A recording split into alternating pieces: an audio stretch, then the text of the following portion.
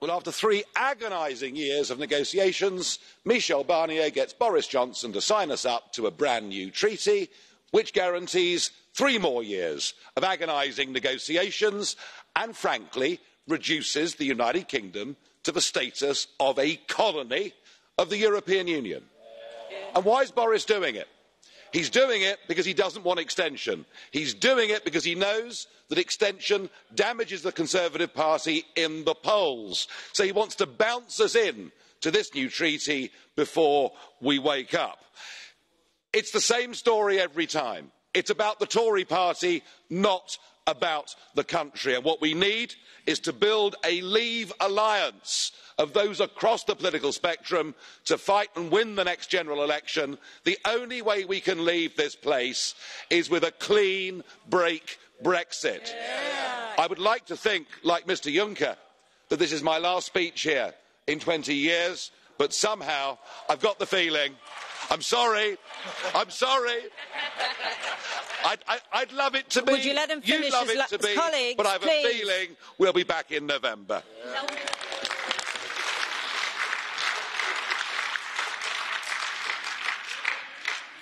I'm really sorry, but we missed the very end of Mr Farage's last speech because you were all cheering.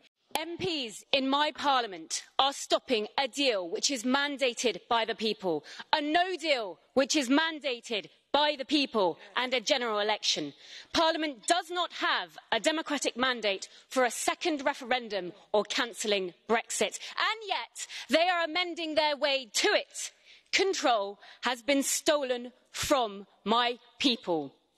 But we do not give up. Despite it all, the majority of Brits still wouldn't want to change the Brexit result. So I would like to celebrate millions of voters who stood up for what they believed in 2016 and still have the courage not to give up. They show the best of British through their perseverance in the face of adversity. You may have tried to wear us down, dampened our spirits through the emotional rollercoaster of our negotiations, but my belief in them is unwavering and resolute. They will be heard. Would you accept a blue card request from Madam Grappini? Always like a debate. Madam Grappini. Dear colleague, in your report, you provided us with information saying a majority of citizens in the UK did not want to change the result of the referendum. Can I just ask where you got that one, where you got that? It's not something I had heard about, and I have been seeing the protests in the street, which suggests differently. I would like to mention the 54% Comres poll that was released last week. I'd also like to mention the 17.4 million people who shall not be forgotten in their vote in 2016 that still remain a majority. Yeah. So, again, Ms Voarden would also like to ask you a question. I'd just like to remind you that your slogan in 2016 was take back control, and that's what our parliament's doing. Isn't that what you wanted? In my country, the people are sovereign. I'm not sure too much about this parliament, but in my country, people make the laws. I want the people to decide. And our slogan didn't exist in 2016. The Brexit Party is very new. Yeah. Could we now... For 1.5 minutes, Madam Giori. You've got 2. Very good.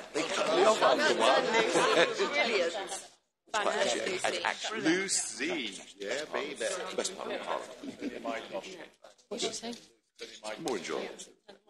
First of all, I want to say to Mr Van Orden that I'm honoured that you compared me with Mr Bercow. It's in any way better than to be compared with Rees-Mogg, because Bercow's ties are more colourful. I like them more than those of Mr Rees-Mogg. So that first of all. Dear colleagues, we need to use the time between now and the consent vote to solve the last problems that still exist today with the rights of the EU citizens that are living in the UK. And there are still a number of problems to be solved. There is the vulnerable citizens, 200,000 of them, who are in need of assistance.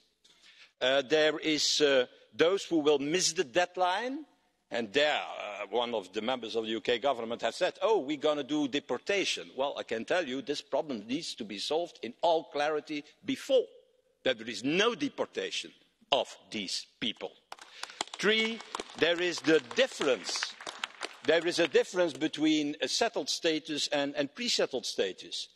What is, in my opinion, not always clear why people are in pre-settled status and not in the settled status with full rights. And there is the independent monitoring authority. It's not clear in the withdrawal bill how independent the independent monitoring authority will be. And we have to be sure that it is a real independent monitoring authority. So before the House will give consent, I want to see these problems solved, dear colleagues. We don't want that the EU citizens become victims in another Windrush scandal in Britain. That cannot happen. Women will suffer first. People of colour will endure the worst consequences. And those with the least now will have even less. That's why we need a people's vote, so that people can have a final choice between this specific deal and Remain. I think we have 2 blue cards. Well, we won't have 4 blue cards, that's for sure. We might take 2. So the first one, if you accept, madam. You don't have to, but it's your choice. Do you accept the blue cards? Yes. Mr. Habib. Yeah. Thank you very much. Ms Phillips describes the reduction in standards which would ensue in the event of the United Kingdom leaving the European Union. Does she have no belief, self-confidence and understanding of the great British values that we have instilled across the globe for the betterment of mankind and indeed the freedom of the continent in which we now sit?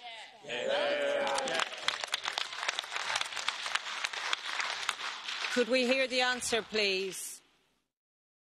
Madam Chair, I do not understand why those people there are so afraid of democracy and putting back to the people something specific that they can vote on will not affect just their futures but the whole of a continent. Thank you.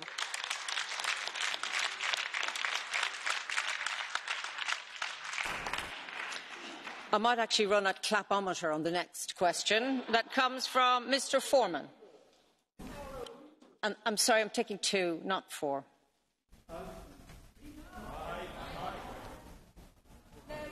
You have to ask the lady. Okay, I do apologise, Mr. Foreman, but we cannot have your question. Well, you've already accepted my question. Yeah, I did, but I neglected to ask the speaker, would she answer? She said no. So we will move on with the next speaker on my list. I think the British public want and deserve a right to reconsider this disastrous decision for our country. Mr. Corbett, there are rather 2 blue card requests. I will only take 1 because I've been informed we have 20 people on the Catch the Eye. So do you want to accept a question from Mr. Dobney? I hope I've said that right. Mr. Dobney. Yes.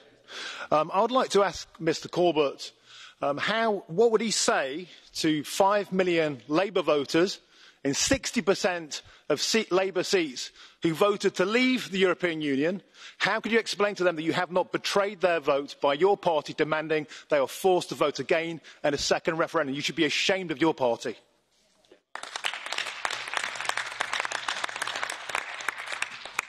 Most Labour voters, even in Leave seats, voted Remain at the time of the referendum. That is now even more the case because the Labour Leave voters have now seen that Brexit is a right-wing neoliberal project driven by the right wing of the Tory party that will harm workplace rights, that will harm their economy, that will cost jobs, that will do no good whatsoever to Britain. And that's why the Labour Party has rightly taken the position that any Brexit outcome now should go back to the public to decide. Thank you.